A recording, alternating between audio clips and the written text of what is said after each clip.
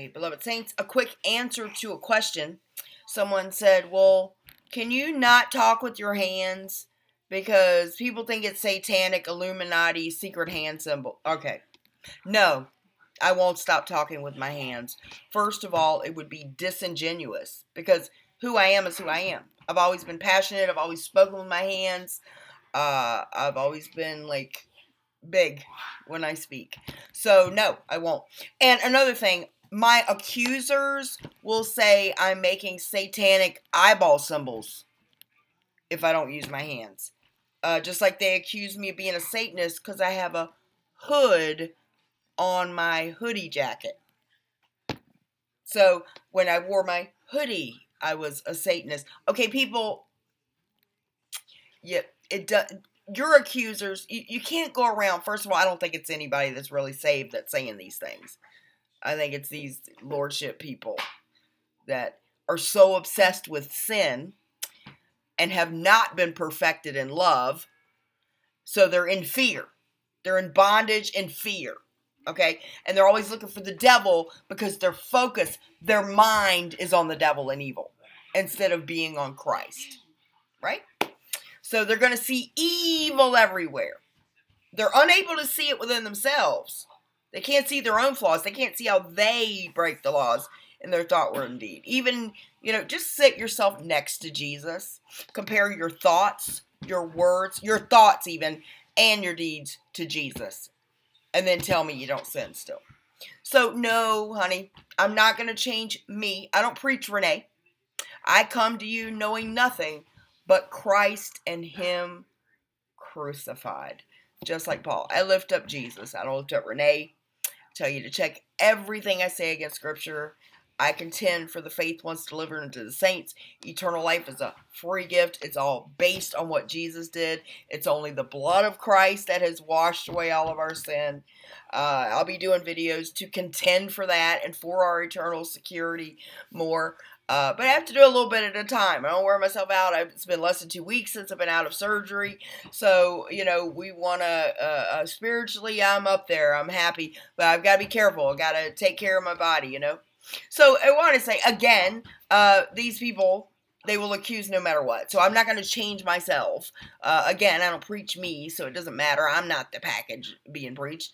It's all about Jesus and being Jesus-centered and being perfected in love. It says fear hath torment. These people walk in fear all the time. They haven't been perfected in His love. And they walk away accusing. But Satan is the accuser of the brethren. We don't accuse we don't do Satan's job for him, okay? But here's why. These people, I did a video a while back, and I used this verse to show you why people see the devil under every rock. They're not free from fear. And they don't see the joy and the goodness of anything. Oh, the wrath's coming on America. God's going to destroy this. And He's going to destroy this. He's going to spew you out of His mouth. Not understanding what those verses mean. And He's this, and He's angry, and you know what? He who believes the Son hath life. He who believes not the Son hath not life, and the wrath of God abides on him. Not on anybody trusting Christ. It said that God reconciled the world to Himself through what Jesus did. His wrath was poured out on Jesus. He ain't mad at you. It's just silly. They only see this. If you want to see God's character, look at Jesus. Because in Him, in Jesus, dwells all the fullness of the Godhead bodily. Jesus, who came in grace and truth. Oh, and His ridiculous love. Oh, His sacrificial. Glorious. That's God. That's our dad. As many as received Him, to them gave He power to become the sons of God, even to them that believe on His name. I believe on His name. He's my Savior. That's not only who He is what He did. And He didn't fail at His mission to save me. And I believe Him. And God counts that faith for righteousness. Because I just trust in Him. It says that we will enter into His rest We've ceased from our own works as God did from his. That doesn't mean that we don't do any good works. It means that we've stopped working for salvation. Jesus said, come to me, all you who labor and are heavy laden, and I'll give you rest. It's all you who are burdened with work. Because you can't do it. And I'm glad that God's standard is perfection. Be ye perfect, for your Father in heaven is perfect.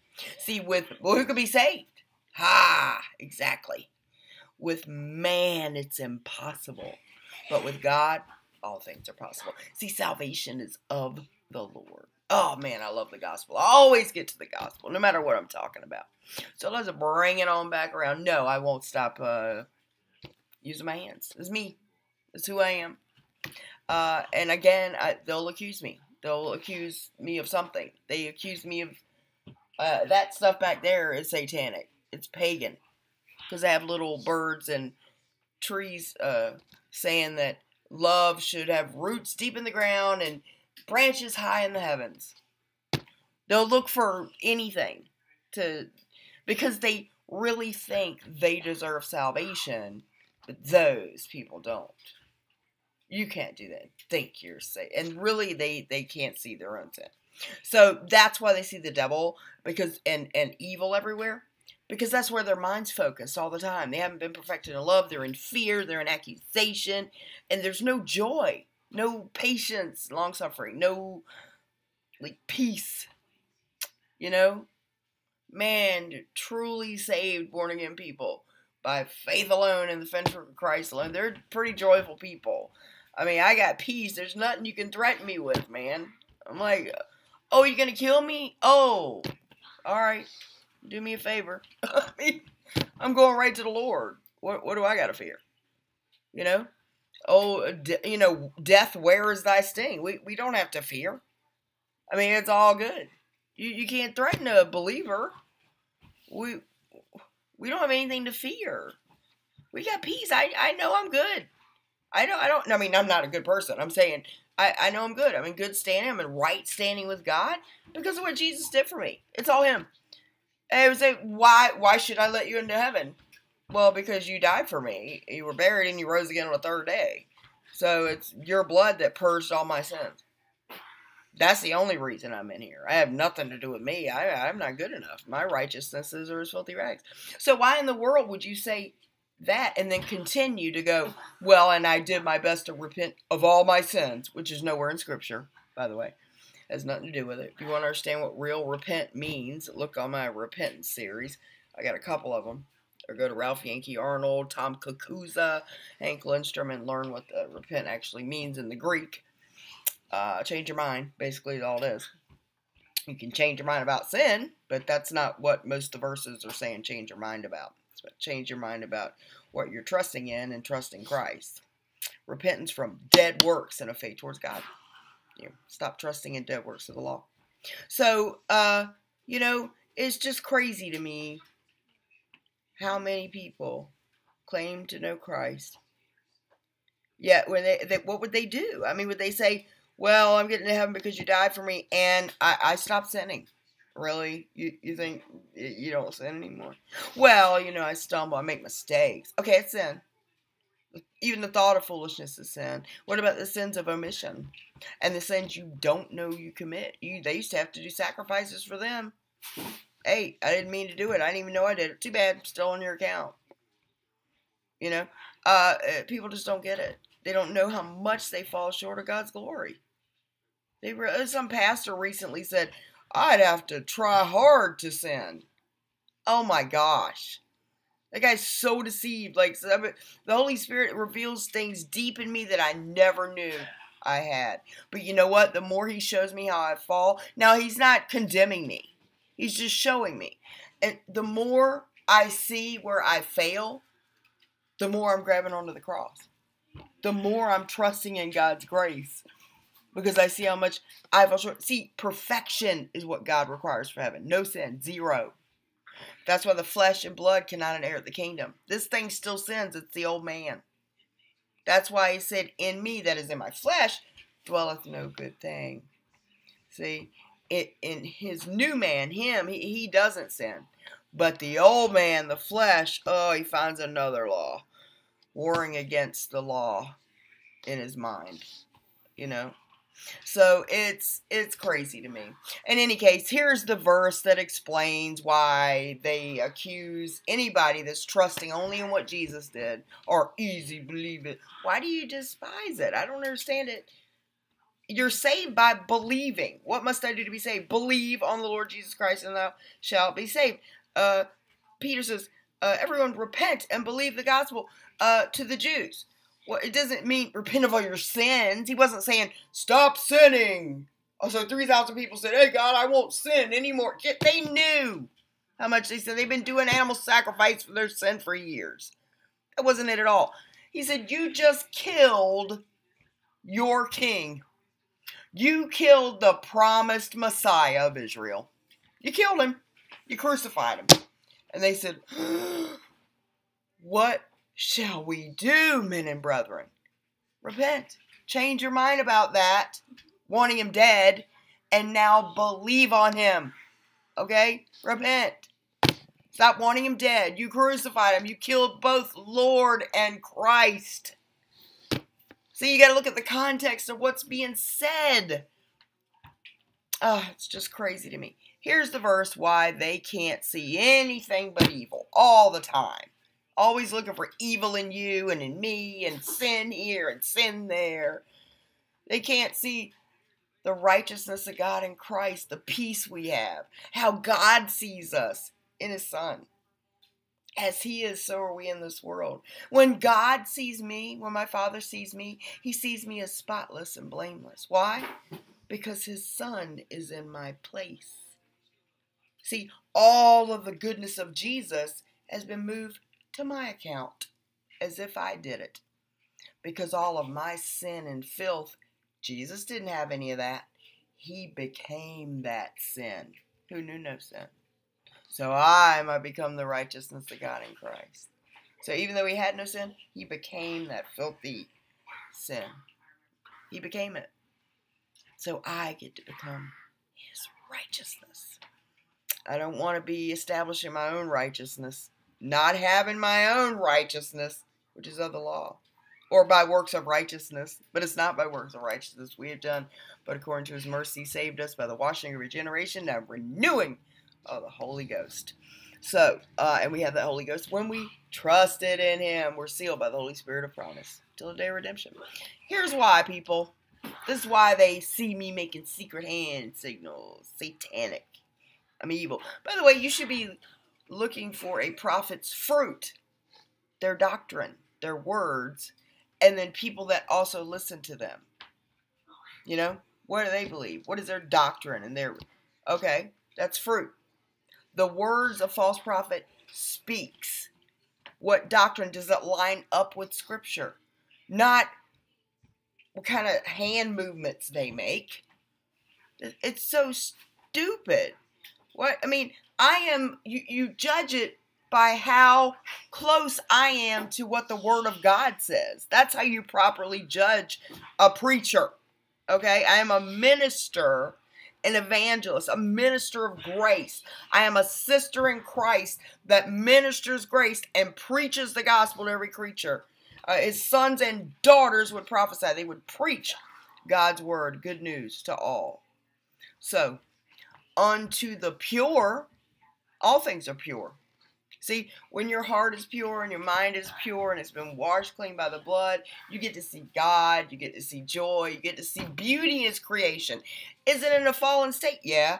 Oh man, but there's still some amazing beauty in God's creation. Can we just stop and give him some praise because he's on the throne instead of focusing on Satan all the time? All the evil and the fear.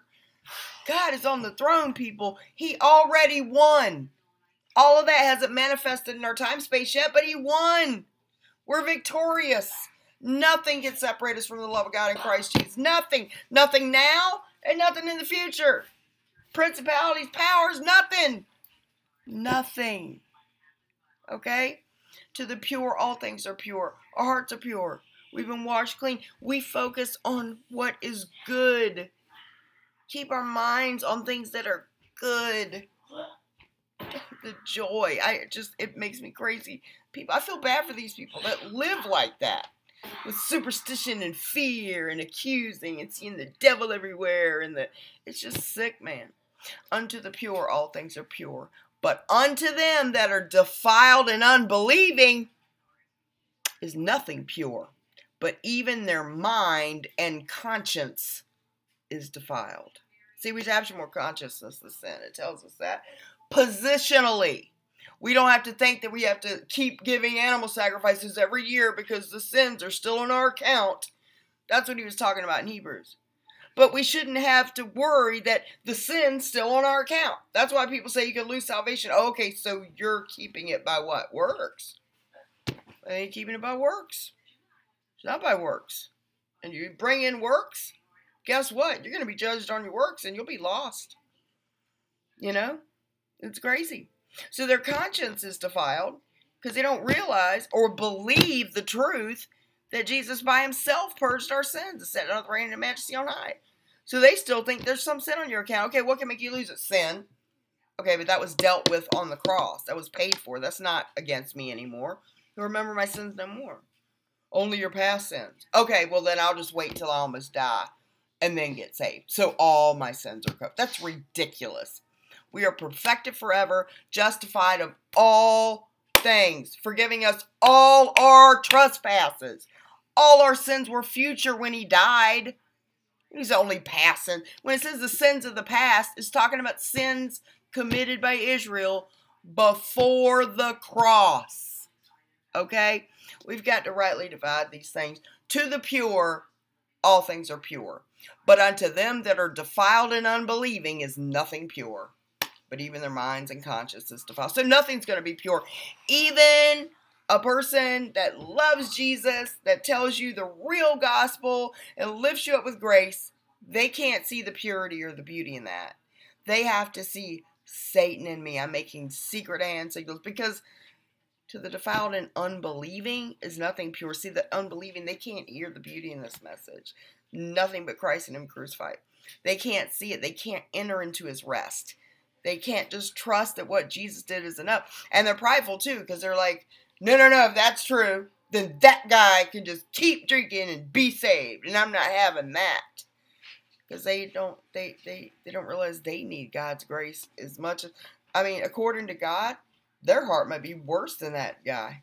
His gluttony is as bad as drunkenness. So there's all kinds of things we don't realize. And I'm in trouble because I'm overweight. But there's a lot of things we don't even realize. In our heart, pride. Oh, pride. Religious, spiritual pride. Oh, Jesus rebuked that more than anything in the Bible. To the pure, all things are pure. But to the defiled and unbelieving is nothing pure. Even their conscience. They can't see anything good. The creation, nothing. They can't see nothing good. They can't see that God's on the throne. It's beautiful. He's already won. Yeah, there's going to be some bad stuff happening, but we are in Christ. We're supposed to comfort one another. But they can't. They can't. They've got to see Satan everywhere. And I don't know how the Spirit's in them. And that's what's on the mind. I don't know. Something's wrong there. But, oh no, I'm going to keep talking with my hands. I'm going to keep being Miss Renee. Because I don't preach me anyway. And you know good and well I'm not making no stupid satanic hand signals. If you stop anybody or pause them, you can make the hand say anything if they're talking with them. It's just silliness. I feel like one of those ridiculous rumors, like when you were in the 8th grade, you told one and they told someone, and by the end it was just so ridiculous it didn't even make any sense. That's what it seems like to me. And it just, oh God, the spiritual immaturity of this is unbelievable. And people believe it. That's what's so crazy. All right, guys. I love you. God bless.